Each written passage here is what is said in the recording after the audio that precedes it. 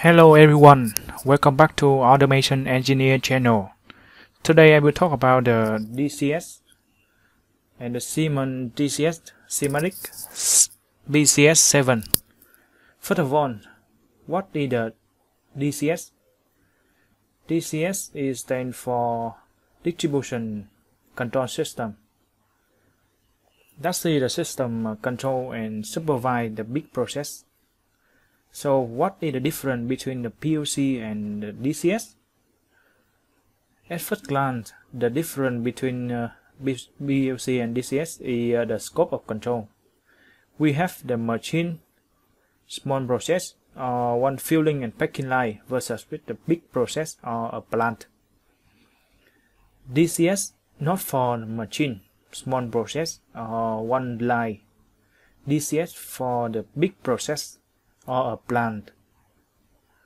Okay, now we come to detailed comparison between the PLC and DCS. This is the basic PLC system, and this is the PCS. This is the DCS. Yes. The first difference is application. The PLC just for the machine, small line or single pack. DCS for the big process or plant. The second difference is complexity. The PLC is simple, but the DCS is continuous and complex. DCS more than 2 controllers, thousands of I/O, and hundreds of field devices. The third one is about the cost. The PLC is low cost, but the DCS is high cost. We need to pay for many controllers, I/O, and field device, and the server, the computer, the network component, and the license for the software. The next one is about the core of system. For the PLC, the core, of course, is PLC. But for the DCS, the core of the system is the SCADA, mean the supervisory and data analyzing. The next one is processing speed. The PLC use direct connection and less device, so the process speed is fast. How about the DCS? The DCS is lower with the thousands of equipment and a lot of data transfer through many stations, such as PLC server, SCADA device, and I/O. The next difference is about the supervisory layer. The PLC we don't have. We just need a panel for control. But the DCS, we must have to manage big and complex process, so we need the supervisory. So those are the difference between the PLC and the DCS. Now we come to understand about the Siemens DCS. We call Simatic PCS 7. First of all, the structure of PCS 7. The first layer is OS. This means operation station. This is the core of the PCS. With this layer, the operators can control, monitor, and see the warning, the alarming of the operation. They also can use the other resources on OS to do the analysis to get a better operation, such as the data, the trends, etc. In the second layer, we have 3 packs as parallel. The first pack is the data server. This server has the function in transferring the data between the OS and the controller.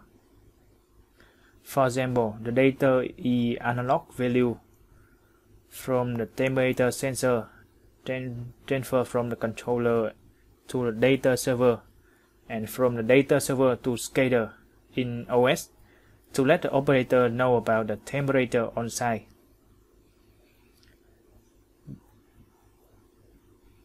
The second example is when the operator presses the button on the SCADA to open the valve.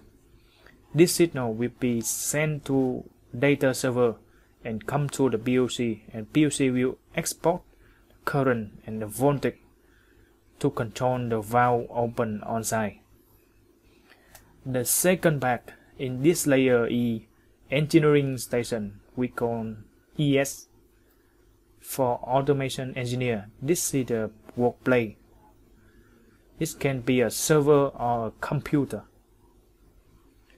which the ES automation engineer can do configure the controller, the I/O, the field device, the PC station, the servers. Can create the project to program the logic for the PLC, design the SCADA, set up a network, configure the communication between the PLC with other devices, and can download and deploy the project to the PLC OS and server, and some administration tasks. The third part is historian server. This can be a server or a computer, has the function to store the historical data that can be used for trends or other tools to improve for the operation. The next layer is controller.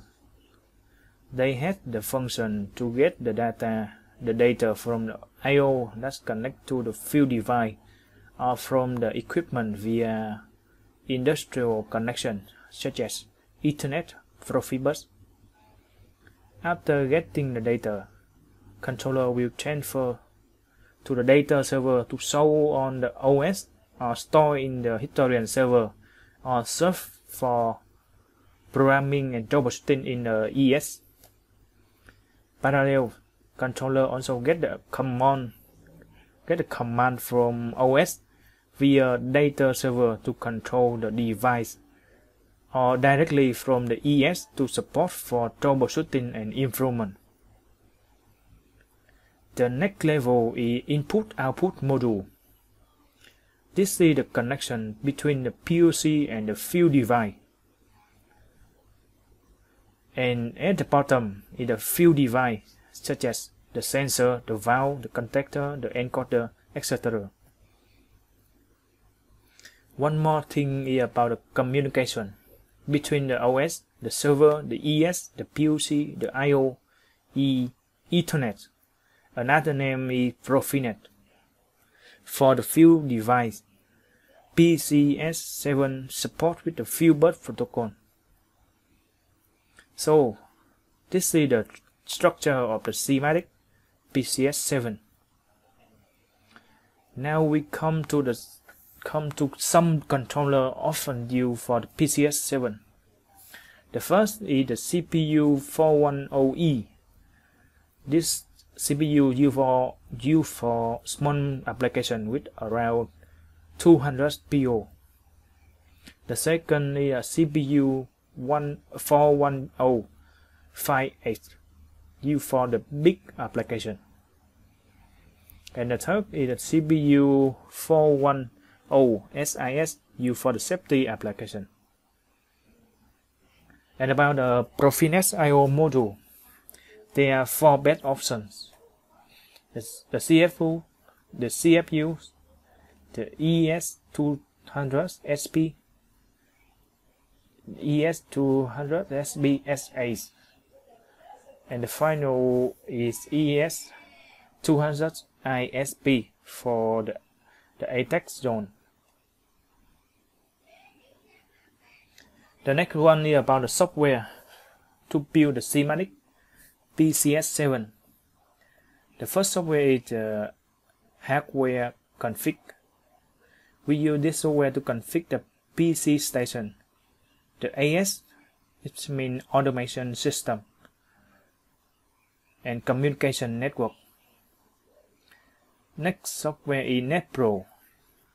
It's used for setting up the communication between the OS and AS. And the next one is Symbol Editor